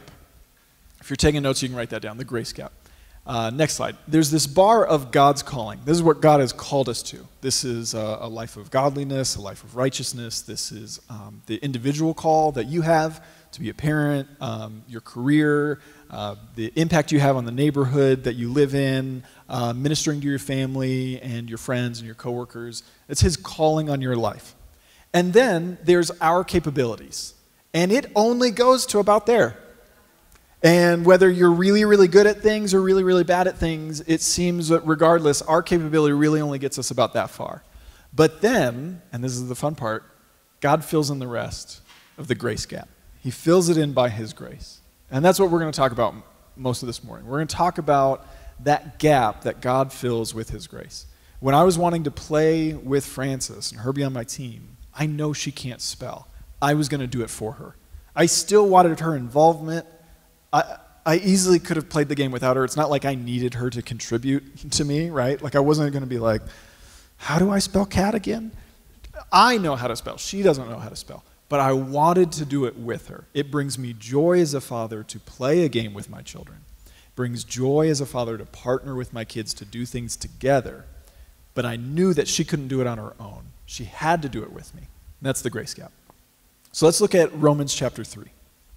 In Romans chapter 3, Paul's reminding us of something that we're probably deeply acquainted with. It's our own shortcomings. Romans 3, verse 23, he says, "For everyone has sinned And we all fall short of God's glorious standard. Yet God, in his grace, freely makes us right in his sight. He did this through Christ Jesus when he freed us from the penalty of our sins. So our best efforts fall short of his glory. His standard of glory and excellence is up high. And all of our work throughout the generations, there's no person that has been able to hit that high mark. And so instead, we have to throw ourselves on his grace to close the gap. Isaiah 64, verse 6 says, "We are all infected and impure with sin, and when we display our righteous deeds, they are nothing but filthy rags." So even on our best day, our best efforts, all of our good works, still don't quite touch his holiness. Not because they're bad, not because we're doing them wrong, although sometimes we've done the right thing the wrong way, right? But because his holiness is so much different than our goodness, right? His goodness is so much different than when we're being good. It's so much better. It's so much greater. And so there's always just this gap between where we can get and where he is, and it only gets filled by his grace. Ephesians chapter 2, verse 8 says this. It says, "God saved you by his grace when you believed, and you can't take credit for this. It is a gift from God." So we get from our sinfulness to his holiness by grace, right? We work, we live the godly life, we pray, we fast, we read our Bibles, we go to church, we worship, all of those things, but that doesn't get us there. That's just our efforts. That's just choosing to sit on God's lap and play the game with him. Everything else is the gap is closed by his grace. Matthew chapter 19, verse 26, and I know we're flying through these, but there's a bunch of them here. Matthew 19:26 says, "Jesus looked at them intently and said, 'Humanly speaking, it is impossible, but with God everything is impossible. Everything is possible.'" He's talking about that gap. He says, you guys can't do it. All of it. It's just impossible. He says, but I'm going to close this gap by the power of grace. So we get from our inability to his ability by grace.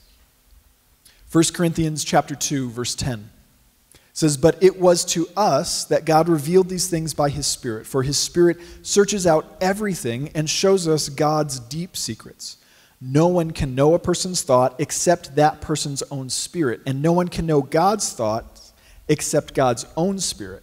And we have received God's Spirit, not the world's spirit, so we can know the wonderful things God has freely given us." So we get from our way of thinking to his way of thinking by his grace. It's only because he gave us his Spirit that we can now think differently. All of our own rationality, all of our own wisdom, all of our own logic, it only gets us so high. But to get to his way of thinking, it's only by his grace.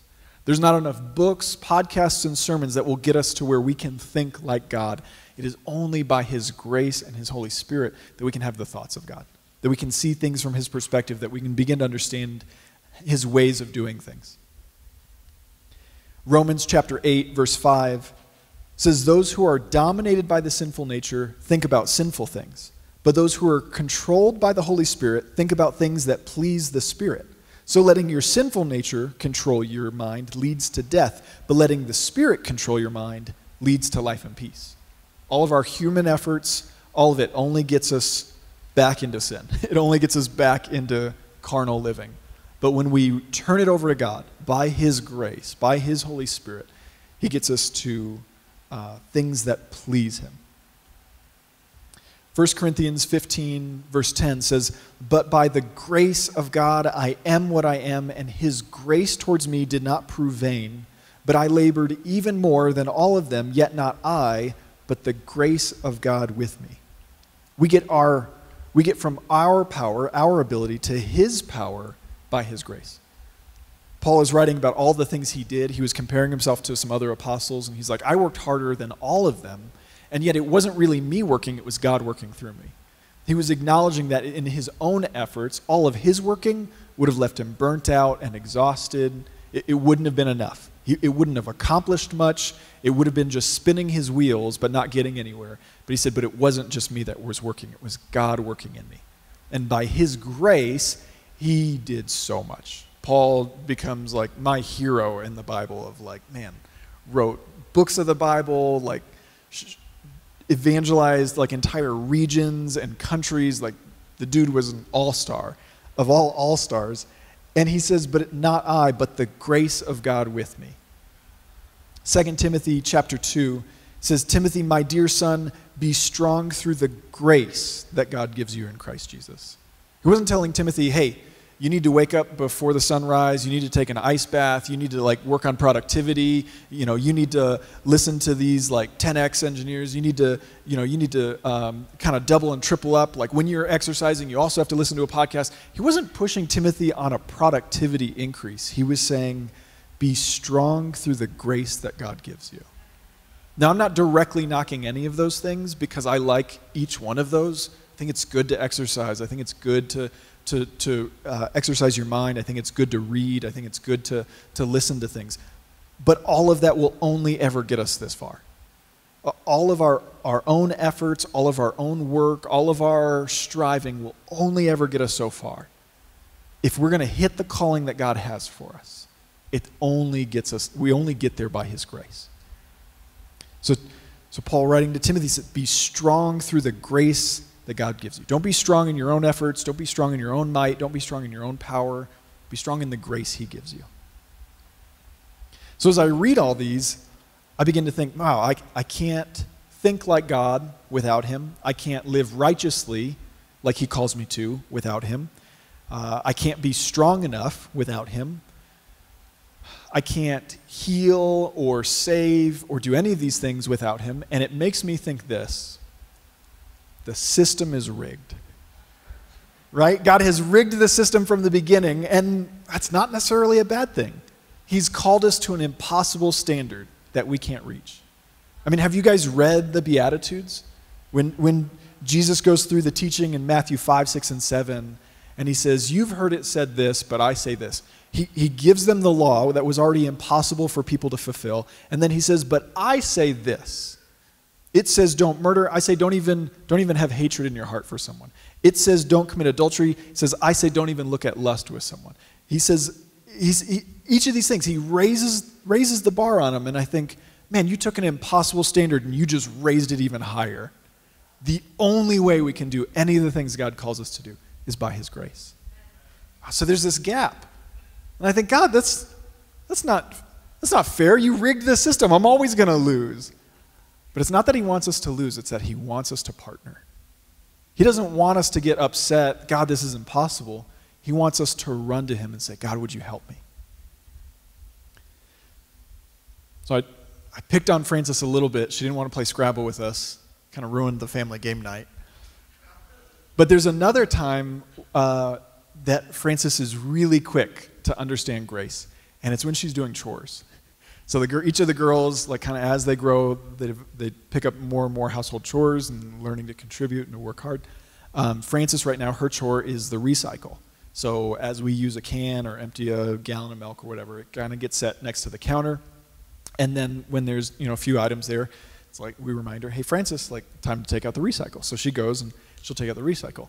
And the first few times she'd kind of like struggle with it. It was a lot. And I say a lot just because her whole torso is about the size of a milk gallon. So even though it's empty, it's just, it's big. Or there's 3 things and she's only got 2 small hands. And so she's like, And so she'd struggle, and then she'd get to the door to the garage where the recycle's kept, and she's like, what do I do? And the logical, you set it down, you open the door, and then you pick it back up. But she thinks she has to kind of do it all. And so it was a struggle. It was just, if you've got young kids, you know how much it takes them a long time to just do anything, and the Lord teaches us patience and teaches us more patience. But this was interesting. And so first few times she had trouble with it, but then since then she's been really, really quick to ask mom and dad for help. And so we'll tell her, hey, can you take out the recycle? And she'll say, sure. Will you help me? I'll say, okay, yeah, I'll help you. And so we walk over there, and there's 6 or 7 things. She'll pick up 1 in each hand, and then she'll be like, okay, can you also get the door?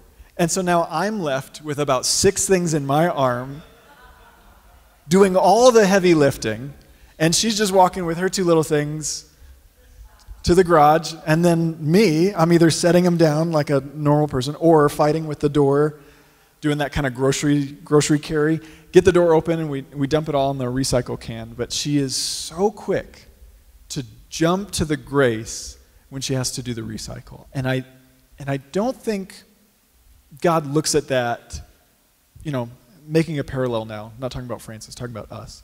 I don't think God looks at that and be like, well, you're big, you should do this yourself. I don't care if it takes you 20 trips. But I think sometimes that's our view of God. Sometimes we find either ourselves feeling like we're not worth his help. We find ourselves feeling like we've not earned this grace.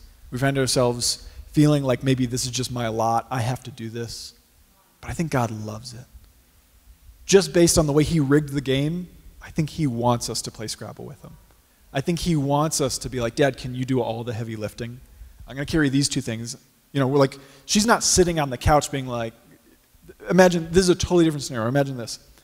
I say, Francis, you need to stop watching the TV and go take out the recycle. And she says, okay, Dad, will you do it for me? And I'm going to keep watching TV? I'd very quickly just like unplug the TV and be like, no, you're doing all the recycle. But that's because of my humanity. But I think that God still wants to see us do something. I'm not saying that we just sit back and he does everything. If we look at the chart, there's still like an area where we have capability, but his grace covers all the difference. Whatever difference there is, he covers that. And it's because he loves us. So when we're in those moments and we think like, I don't know if I can ask God to help me with this thing, you absolutely can. Even if your best is just carrying 2 cans and he's going to carry everything else, I think he loves it. I think he loves to partner with us. I think he loves to close the gap where we cannot do it. I think we give our best and we give it a good college try, but he closes that gap. He does all the difference. So now, we looked at the scriptures, but what about those moments in our life where God prompts us to do something? Prompts us to pray for someone at work.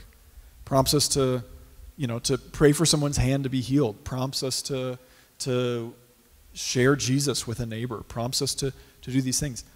There is no amount of words that I could say that would transform someone's life from death to life. That would transform their soul from perishing to eternal life. There's no amount of words that I could do. But when I open my mouth and speak the words of the gospel, man, his grace makes them born again. Right? Like that's a miracle.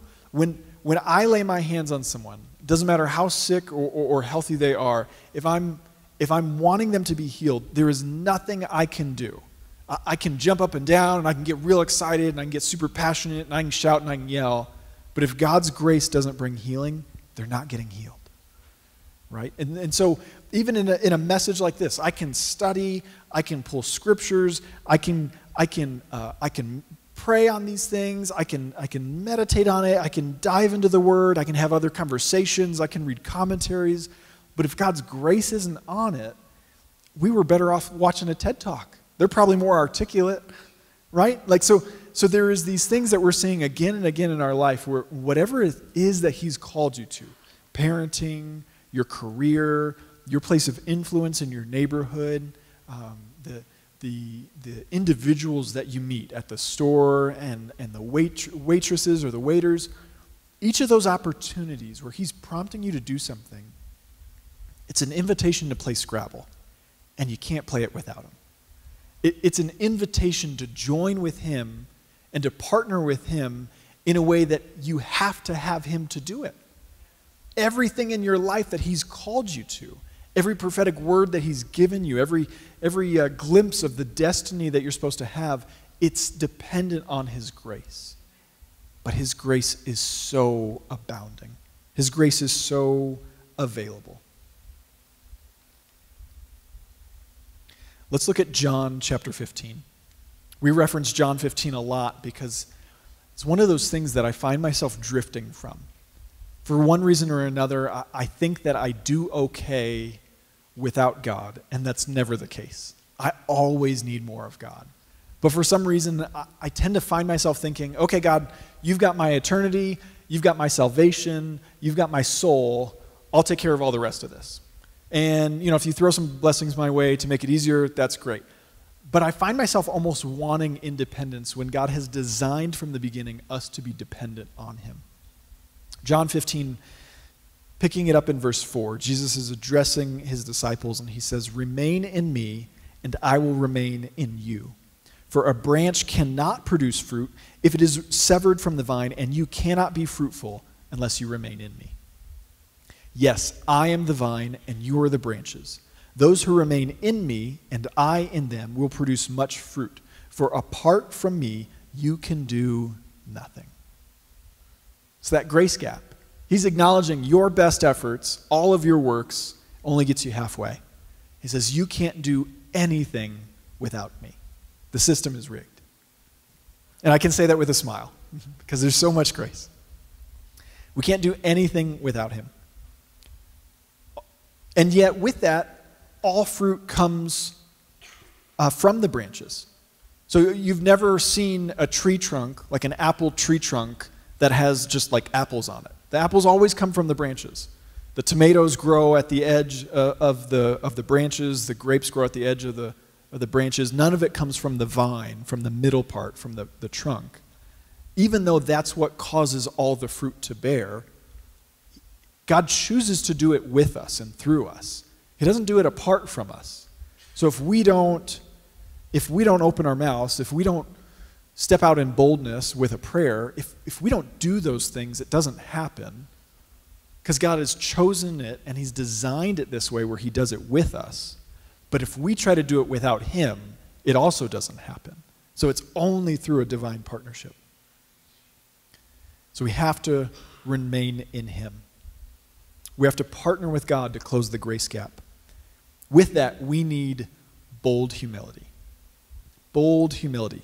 Humble in that we're recognizing we can't do it without him, but bold knowing that God generously gives us all the grace we need.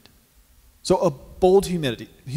It feels almost like an oxymoron where it's like, how can, it seems like humble is almost timid and bold is almost arrogant, but it's not. Those are different, similar but very different.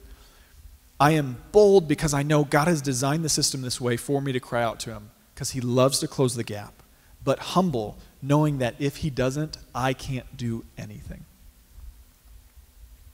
2 Peter chapter 1, verse 2 says, "Grace and peace be multiplied to you in the knowledge of God and of Jesus our Lord, for his divine power has granted to us everything pertaining to life and godliness through the true knowledge of him who called us by his own glory and excellence."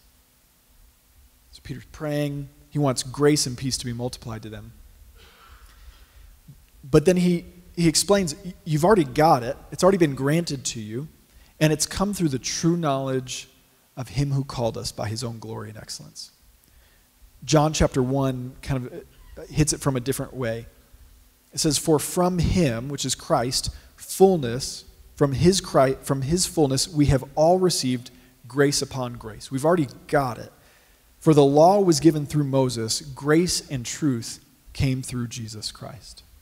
So how do we have it? How have we received it? How has it already been granted to us? The true knowledge of knowing Jesus. It was through Jesus that all this grace has been poured out. In 1 Corinthians 1, it says this, "Grace to you and peace from God our Father and the Lord Jesus Christ. I give thanks to my God always for you because of the grace of God that was given you in Christ Jesus, that in every way you were enriched in him in all speech and all knowledge, even as the testimony about Christ was confirmed among you, so that you are not lacking in any gift as you wait for the revealing of our Lord Jesus Christ." Jesus is the embodiment of grace. So when we've asked him into our hearts and into our lives, and when he's living in us and we're abiding in him, we have all the grace we need. There is no deficiency problem in Jesus. He doesn't have a grace deficiency. He doesn't run out. God is all sufficient. And this was a big epiphany moment for me this year. I used to think that God just had a lot of things, like he has a lot of rooms in his house. So he doesn't run out of space when we go to heaven It's not. I used to think he had a lot of resources, right? He owns the cattle on 1,000 hills, and all of this is true. I used to think that he had a lot of patience, but it's not just that he has a lot of these resources, it's that he is sufficient in himself. That he doesn't, how do you say this? God doesn't experience lack because he has a lot. He doesn't experience lack because he is incapable of lacking, right? Now it seems subtle and it seems almost like arguing like just on nuance, but it really begins to shift some things when you understand that it's not just that he has a lot so he can afford to give it out because it won't run low, right? Like a billionaire can make big donations and still not run out of money. $1 trillion is unimaginable to me. Like, there's no way to spend that reasonably. Like, you can't just, like, there's no amount of groceries you could buy and ever run through trillions of dollars. God isn't like that. It's not just that he has a lot and our needs are small. It is that he does not experience lack because he is incapable of it. Everything that he needs, he is self-sufficient in.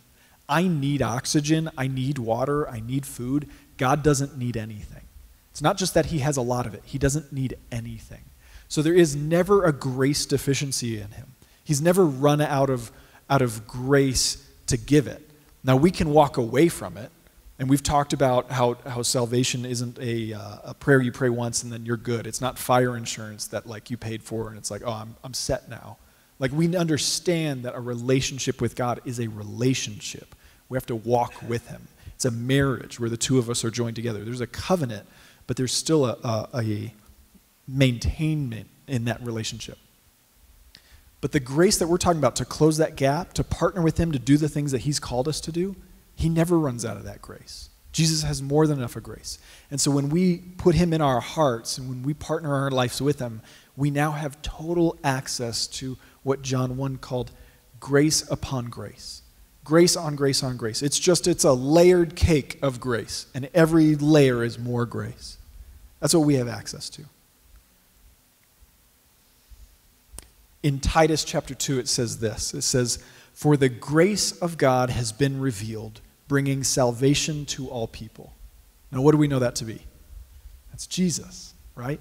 What was revealed that had been hidden that brought salvation to all people? Jesus. For the grace of God has been revealed. Verse 12, "And we are instructed to turn from godless living and sinful pleasures. We should live in this evil world with wisdom and righteousness and devotion to God, while we look forward with hope to that wonderful day when the glory of our great God and Savior, Jesus Christ, will be revealed." Amen. That stirs my heart, the looking forward with hope. Now, I know I've talked a lot about grace. I want to just pivot in these last bit. The looking forward with hope. I learned this year that Advent isn't just a fancy word for Christmas.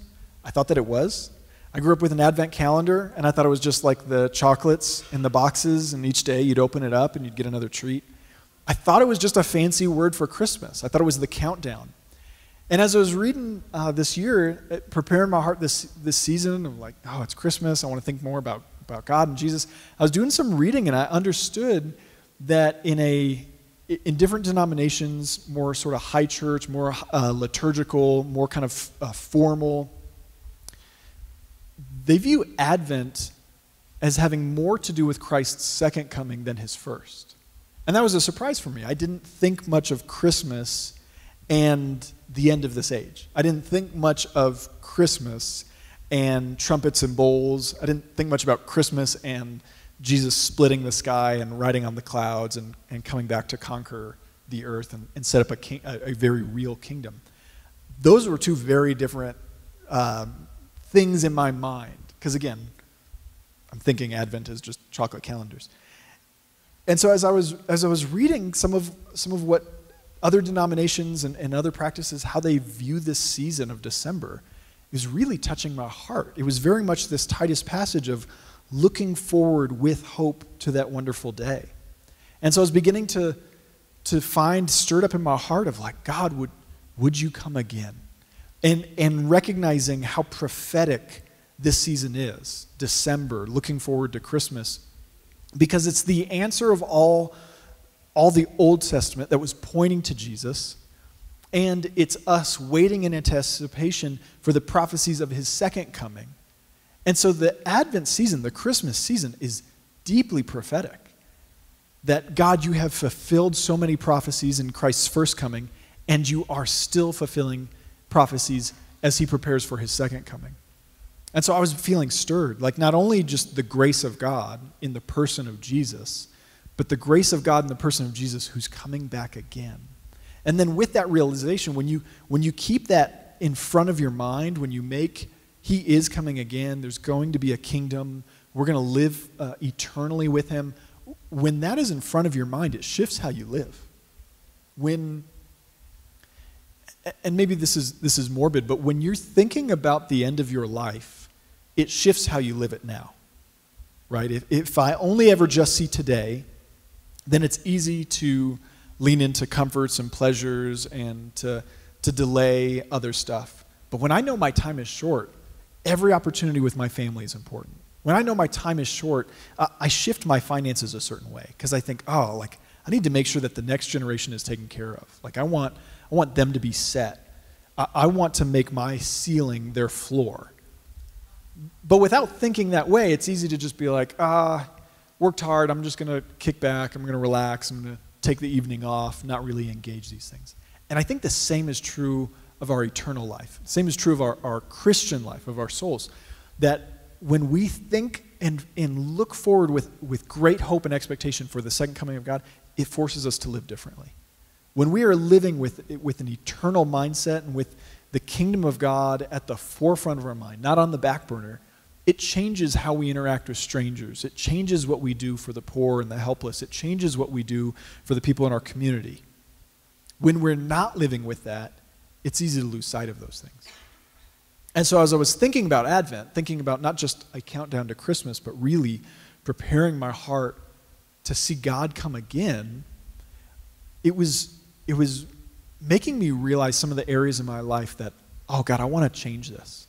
And so in the same way where how the secular world would view January as a great time to make New Year's resolutions and, okay, I'm gonna get fit, I'm gonna get back on a budget, I'm gonna do this, I'm gonna improve. Advent is the Christian time where we should look and say, oh, Christ came and he's going to come again. And am I prepared?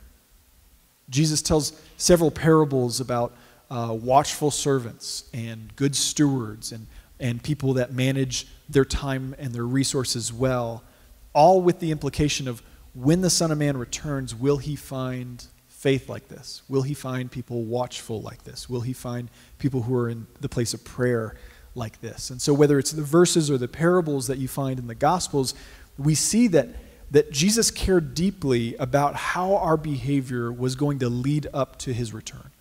That what we did with the time and the resources we have matters. That we have to give an account for how that is. And so I was touched that for Advent, it's a time of recognizing his grace, how beautifully rich his love is for us, that he would send his son, that we have salvation, these beautiful songs about the newborn king. But it also made me think of my own heart, my own life, and how I spend my time and my energy and my resources. And the other thing that it caused me to think about and reflect on is the incredible patience of God. The incredible patience of God. Patience in his first coming. I don't understand everything, but it seemed like from the time the law was given with Moses to the time that Jesus came was quite a long time. Patience in his second coming. It's been almost 2,000 years and we haven't seen Jesus come back yet. He's patient. But then even patient in the way that Jesus came the first time. Think about this. You're shepherds. You're living in Bethlehem outside of Jerusalem. You're watching some sheep. It's a quiet night. And then, BAM! The sky explodes open with angels singing and praising, and there's a declaration about a baby that's been born, and there's some strange astrological signs. There's a star out of nowhere that no one can explain where it came from, and then 3 decades of nothing. Right? Jesus is born as a baby. We're familiar with the nativity and the manger scene and Mary and Joseph. And then he doesn't begin public ministry until he's about 30.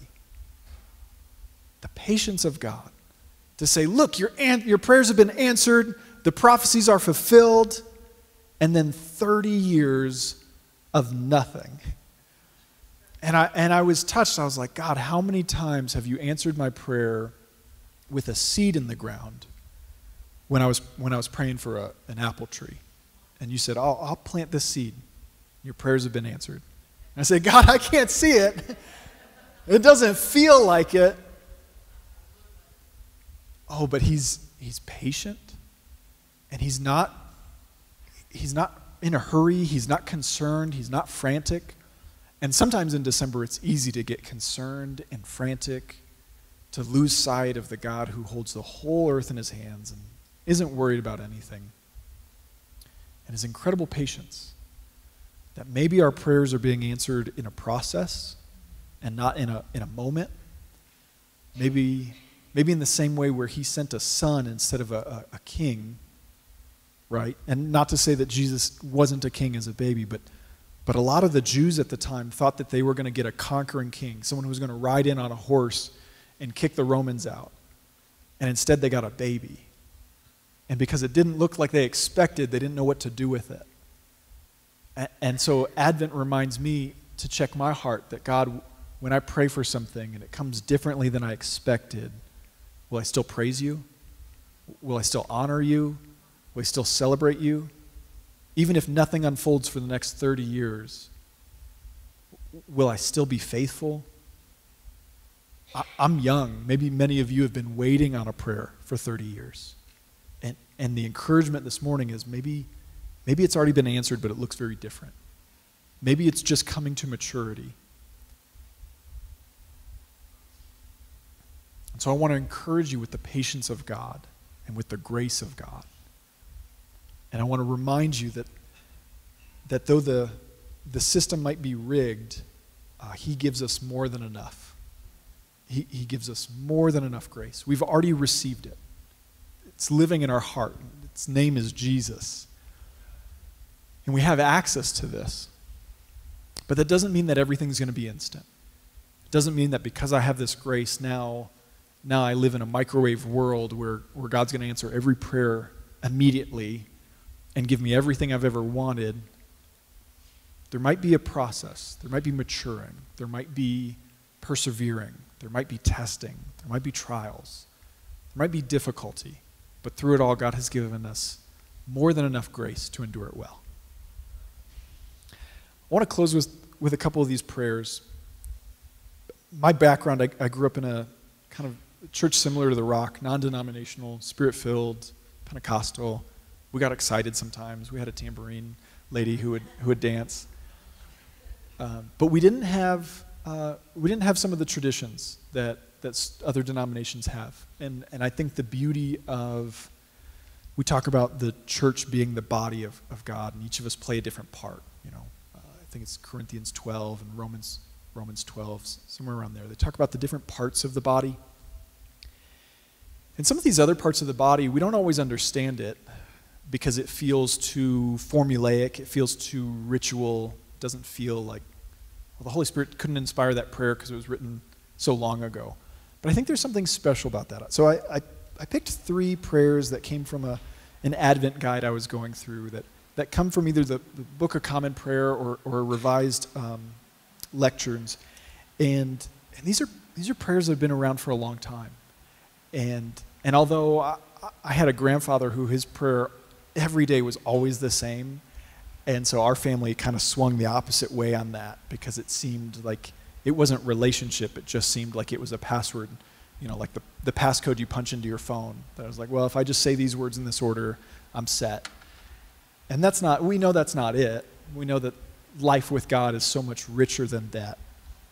But there's something neat about joining with people, not even in this moment, but joining with generations who have all prayed a similar thing. And as I prayed this, I recognized even where my prayers, as inspired as they may be, still fall short because I'm praying with selfish motives, or I'm praying with immaturity, or I'm praying with something else. And so these time-tested prayers were an encouragement to me, and I hope they're an encouragement with you. So would you just I don't know, maybe heads bowed and eyes closed. This is just to give us a moment of reflection and introspection. This is so we aren't distracted. I want to just read through 3 of these prayers over you and invite you to pray them with me. Unexpected God, your advent alarms us. Wake us from drowsy worship, from the sleep that neglects love and the sedative of misdirected frenzy. Awaken us now till your coming, and bend our anger into your peace.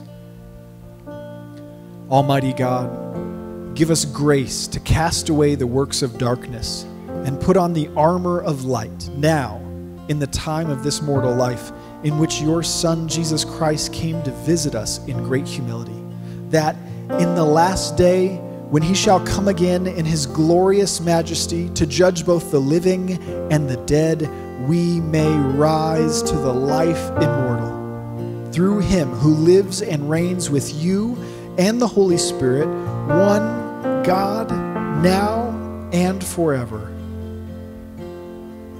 God of joy and exaltation, you strengthen what is weak. You enrich the poor and give hope to those who live in fear. Look upon our needs this day. Make us grateful for the good news of salvation and keep us faithful in your service until the coming of our Lord Jesus Christ, who lives forever and ever. Amen. Would you stand with me?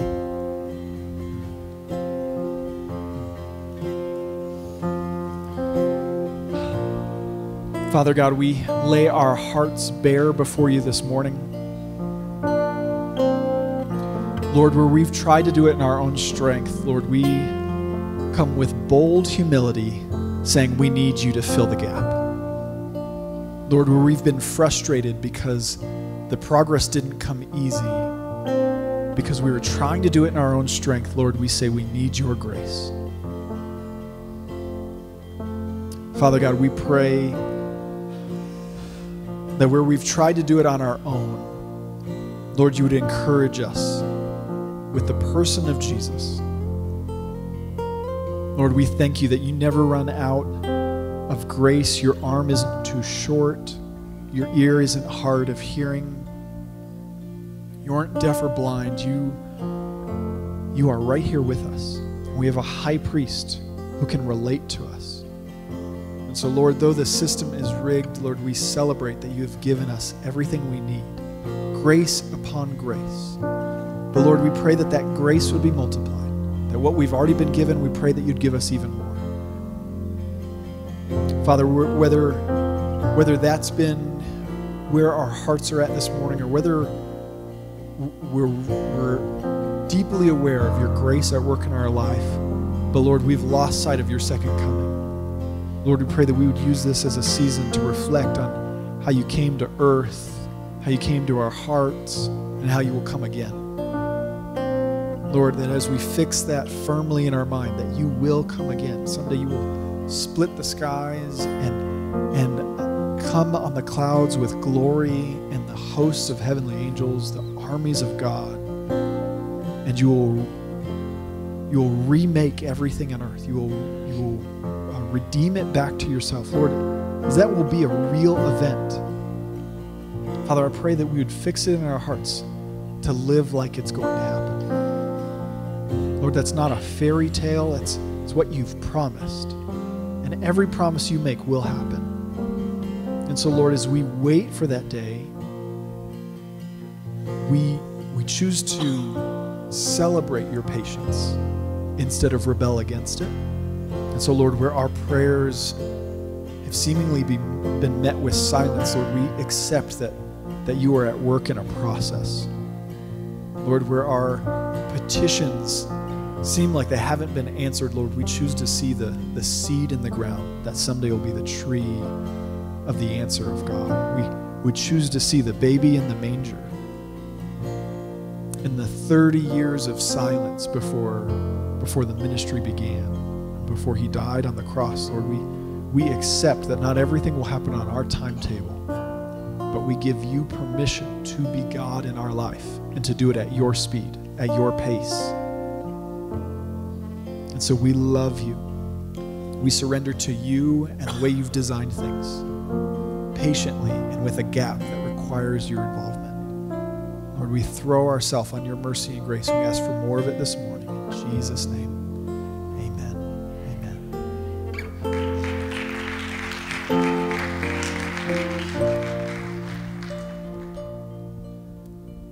Amen. Just as we close, I'm just going to open up communion. And Andrew said something. He said, Jesus is the embodiment of grace. And so just as we leave, I know some of you may have to go, that's fine, but I just wanted to open this up. Greg, if you could just maybe just pull those open and open them up. And so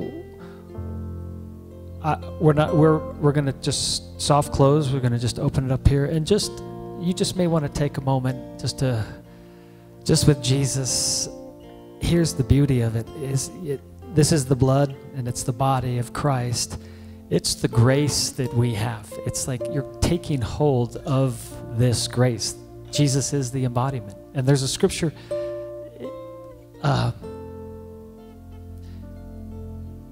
actually I'll just go to Hebrews 4. You don't have to turn there or anything. I'm just going to read it quickly. But it's so beautiful.